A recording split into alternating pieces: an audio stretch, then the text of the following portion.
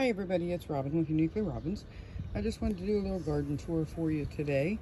These are some Shasta daisies that I planted. I'm going to post, probably put a picture before this so you can see what it looked like before when we first moved in to what it looks like now. You have to excuse the noise because I am outside. So this is on the right hand side of our front porch. And there's a lilac bush right there, then the Shasta daisies. And these, of course, are annuals, just for a pop of color, and some lemon coral sedum around there. And I can't remember what the name of those flowers are there, but they're an annual as well. There's some coleus in this pot. This pot back here has chives in it that's been in that pot for like 3 years now, and every year they come back, so that's good. We got some flower baskets up here, has some sweet potato vine and some coleus in there, and some marigolds, or yeah, I think they're marigolds in there as well. And then on this side we have another one of the pots, and I'll back up and show you the whole thing here in a minute. Just have a little evergreen tree here, and I can't remember what the name was. I planted that probably 3 years ago. It stays pretty small. And then these here are bobo hydrangeas, and they will get massive pinnacles on them. They get really big, and I'll try to take a picture of them when they get bigger and show you that as well. But I've had those in there. This is the second or third summer I've had those. And I wanted something in the middle here, and I hadn't figured out what I wanted yet. But I did this year get this little hydrangea right here, which will get big and fill in this middle area. And it has, I can't remember the exact name of it. I'll have to look on the tag when I get inside. But I just planted that this year, so in a couple of years, it'll get big like these guys do. And of course back there we have a vine crawling up this little piece of fencing, and that is bindweed, which is very, very annoying and is very, very hard to get rid of. It's like a white morning glory, but it just takes over and tries to strangle everything. So it's a constant battle to come out here and keep pulling them out of everything else. These here are lavender, some lavender plants, and a little white butterfly flying around on that one. And I'm not sure what that is, a hornet on that one. The bees just love these though, so they pollinate them very nicely. And of course I do have an asparagus ferns hanging from the top of the porch. And then I have the 3 basket. I really wish I would have gotten one for each of the edges, the other sides too, but I didn't. And I'll try to get back here and pan it for you a little bit. So sorry about the noise. But as I said, when we first moved in, the only thing out here was some bushes that were right along here, and they were in really bad shape, so I tore all those out. And this is a wisteria vine that I have trained into a tree. Love it. Get some beautiful purple flowers on it. I think there's still a few left on there, not as much, but let's see what they look like. And they smell really good. And if you know wisteria, it kind of gets wild sometimes, so you really have to keep pruning on this if you want to keep it a tree form. I don't want it to get a hold of the house because it will pull the siding off of the house if you let it get too bad. So that's why I wanted to make it a tree form. And I do have what's called a red hot poker right here, and it's done blooming for the year, but it gets these really long, spiky, like flowers on them, and they're red and at the top and yellow at the bottom. They're really pretty. Try to hide this thing as much as possible, so then they came in and put this big pole in here, which drives me crazy. And we have this really odd spot right here. I don't know why it's dirt here, but the first year I planted the bush in here and it got humongous, but it kept scratching my husband's Corvette and he was not happy, so I took it out and put this This is a Jacob's Ladder climbing rose, which I'm hoping I can get to train to climb up this trellis. So let's go around to the back. Try not to walk too fast. Make you dizzy. And then to the right here, we have where our air conditioner is. So I have a chocolate bush, that's the bush that was up front. It's not doing as well back here as it did up there, but it's a little hot today, so. But I do have the whole front bed on drip. This is the only bed right now I don't have on drip, and that is because it stays pretty moist over here most of the time. Where the hose faucet is back there, when you use the hose for anything, it drips back here, and it stays pretty moist. We do have some of the ground cover back here, and I started with just a couple of little clumps of that, like I think 3 I put back here, and it has filled in this whole area here and this whole area here. And then I have these 2 I just trimmed back about a week ago, flanking the corners because it was getting way out in the driveway, so I trimmed that back. This is a hydrangea here. I don't know the name of this hydrangea. Sometimes I leave the tags beside them, but I don't think I did with this one. Just starting to bloom. Doesn't get as much sun back here, so I don't think that one's going to get quite as big as some of them, or it'll take longer, but that's fine by me. The longer it takes, the better. This is pink gomprina. And I love this plant because I do believe it's an annual, but it dries so well, and it dries just like that. And the hydrangeas out front, the bobo hydrangeas, they dry beautifully.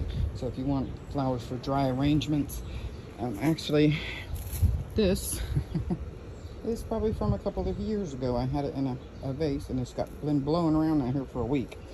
So they stay really nice for a very long time. This is a grass right here. I'm not sure what the name of that grass is. I'm not sure. This is a sedum right here, and it's just now starting to bud up. Get a little closer so you can see. It's just now starting to bud up, and it blooms like a really light greenish colored flower, and it's beautiful. And I would never cut it back because I leave it through the winter because the birds love the seeds pods off of that. I need to try to collect some seeds. I did collect a few seeds last night, but not from that. This is a spirea bush down here, sticking out, and my clematis that's on here, which is done blooming for the year, but I still love it because I love the little seed pods that it makes. I think they are so unique and so pretty on there.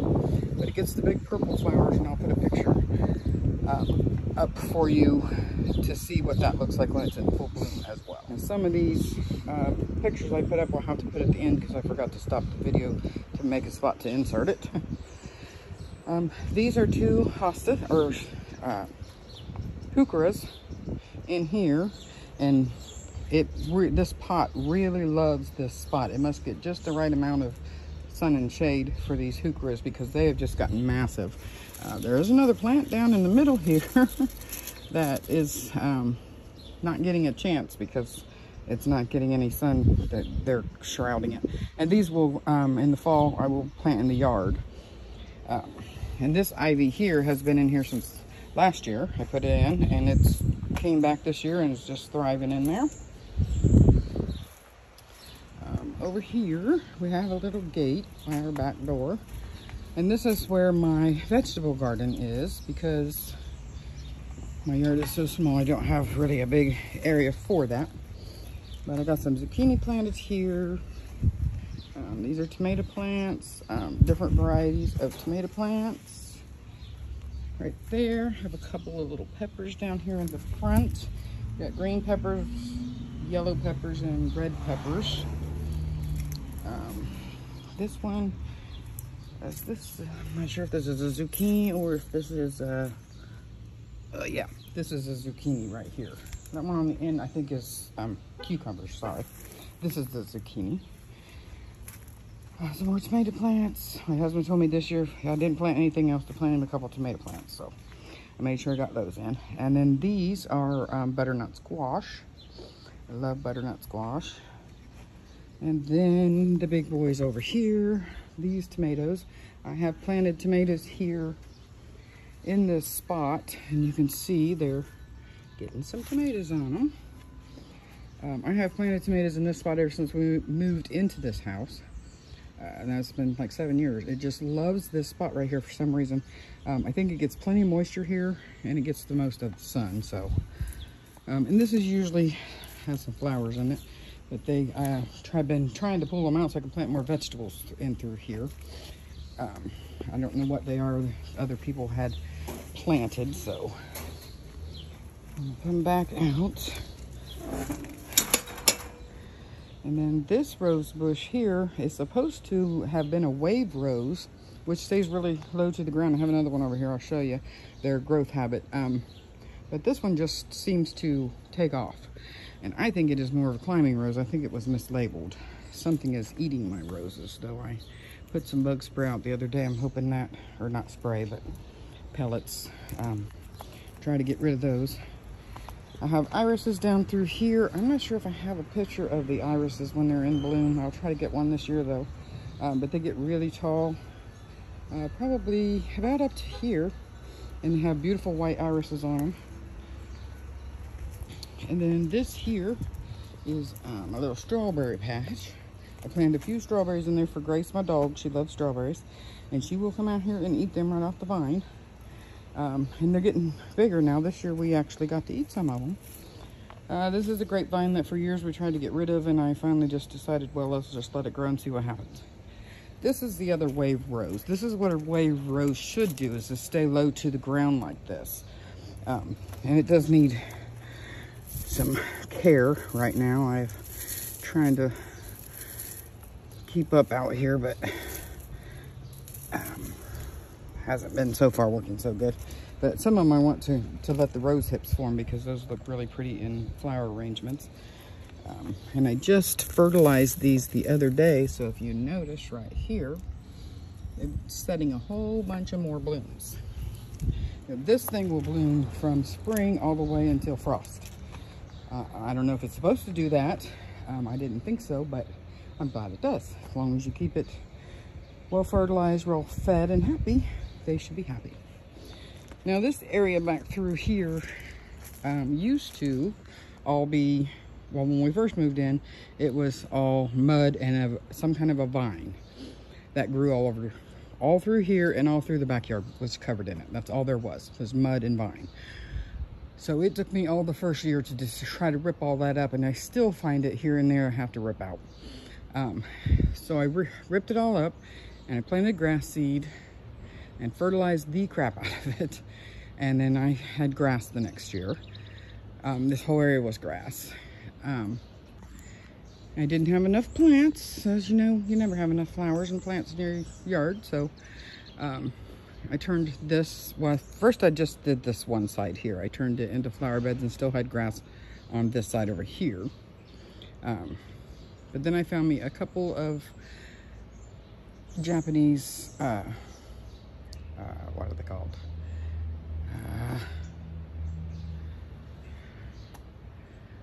Japanese maple trees that I have wanted for a long time, and I got them on a really good sale.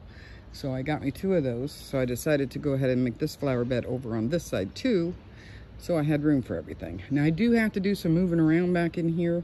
I got this trellis here, this arch and gate from Amazon, and the gate, or the fence pieces here are separate, but you get this arch, and the gate was one piece, and I ordered these just to go clear across to try to keep the dog a little more in the backyard by her.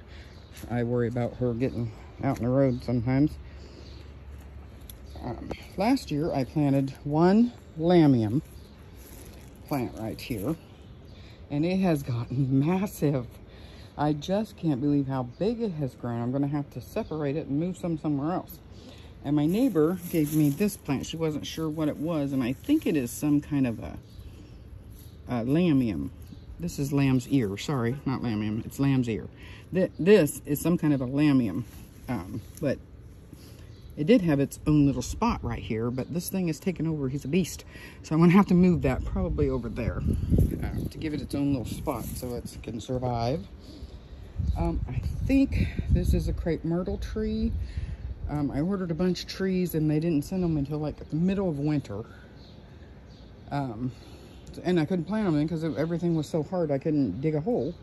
So they sat until spring, and I finally got them in the ground. But there was only a couple of them still alive. They did give me my money back and everything. And told me that if that survived, it survived. If it didn't, it didn't. They weren't worried about it because they did give me my money back. So I planted it there. So it's been there a couple years. So we'll see if it gets any flowers on there or anything, because the tags were all, of course, from being wet and outside in the cold, you couldn't read them anymore. So I'm not sure what it is. This is look at the bee on there. I get sidetracked. Trying to show you this little bee. He is just going to town on there. I have two of these. Of course, right now the name escapes me, of course, when I'm trying to do a video. I can't think of the name of it. It got a lot bigger than I thought it was going to get right there, so I may have to move it back a little bit because I have a rose right here that gets these beautiful peach-colored flowers on it. Just beautiful. And it has been blooming. It still had off this year too, but it kind of swings around here, and I think they're crowding it a little bit. So Nepeta, I think that's what that is, a Nepeta. And then I have some cat's pajamas down here that I just recently cut back because they were flopping really bad.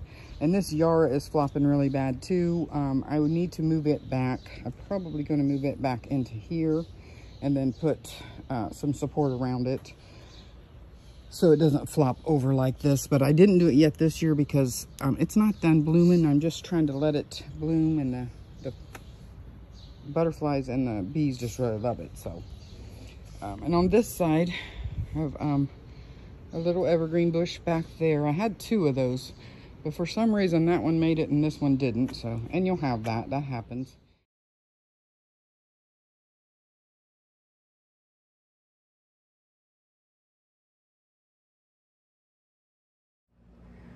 Hi everybody, sorry, I apologize for that. My phone just said it got way too hot and shut off on me. So I will try to do the backyard tomorrow.